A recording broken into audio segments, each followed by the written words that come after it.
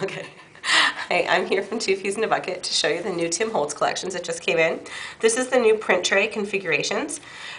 There's a whole series of these that Tim Holtz has out that has these little removable blocks and that you can move around, and so you can make it to display however you want it to be. And on the back of this one, he actually gives you a couple of different ideas of ways that you can put all the different blocks to create space for all of your special treasures and altered art items.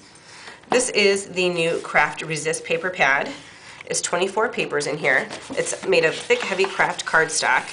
Most of them are printed, and then they're also printed with this dark craft color ink, I guess, kind of gold, resist, so that when you paint over them, it will resist the paint and the ink, so those parts will stand out in the pattern.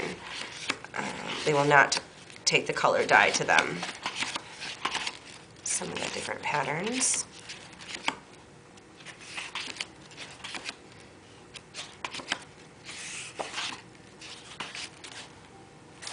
Okay, and then this is the Crowded Attic paper pad. You have 36 papers in here, and they're double-sided.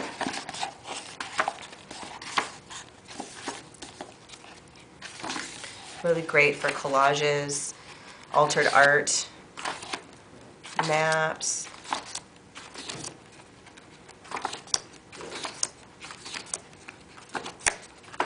I haven't seen any that are the same. And then here's quadrants. So you get a whole bunch of 6x6 papers in here, as well as the 12x12, which is really nice since everybody's loving the 6x6. And there you have even smaller. Okay, now there's a lot of other items too. This is the newsprint alphabet. There's 159 alpha and punctuation pieces on here. You just punch these out. These are not adhesive. This one has 126. This is the ransom alphabet. This is the salvage stickers Crowded Attic. This goes with the that other paper pad collection. And all different kinds of alphabet stickers in here. Different styles, numbers.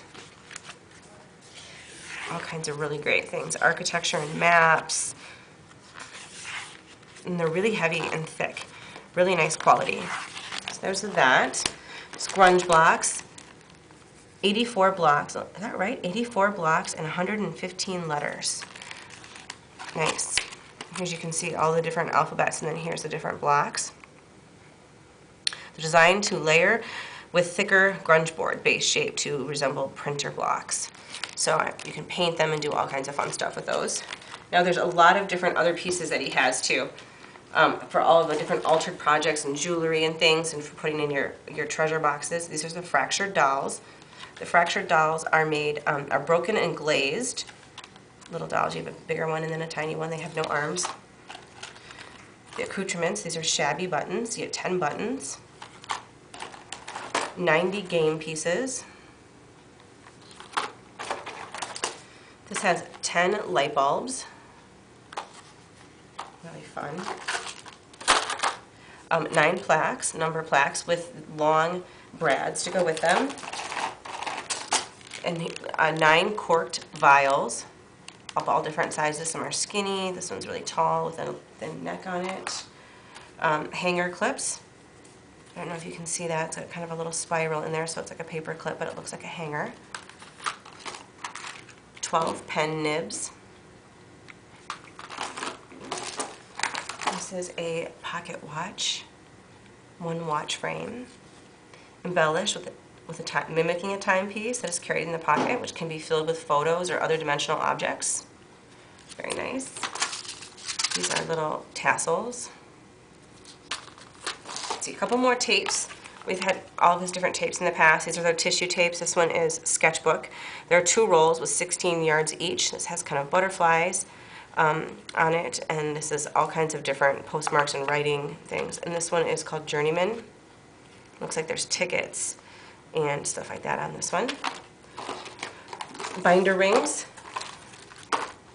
to make your own binder, and it has the little brads in them also, so you can put them into the binding of a book, create your own book. There's 2 different sizes there. These are craft glassine envelopes large, this is a 6 tag envelopes, and this is 10 ATC size envelopes. I'm going to take one out so you can see. Glassine envelope. They're kind of waxed a little bit, almost kind of see-through. It's kind of hard to see in here, but you can actually kind of see through them a little bit. For clear glassine, you can usually see through them, a little transparent. A little thing like that. Okay, and one more thing is the reinforcer stickers. There's 100 in here. And these are, reinforcer stickers are the kind of stickers that you would find on a tag to reinforce them so you can put them in a binding, so they have a little hole in them. So you can put them around on your page where you would put the binding ring or the ribbon to tie them together. So that's it. That's all of the new Tim Holtz that we have today. Thanks.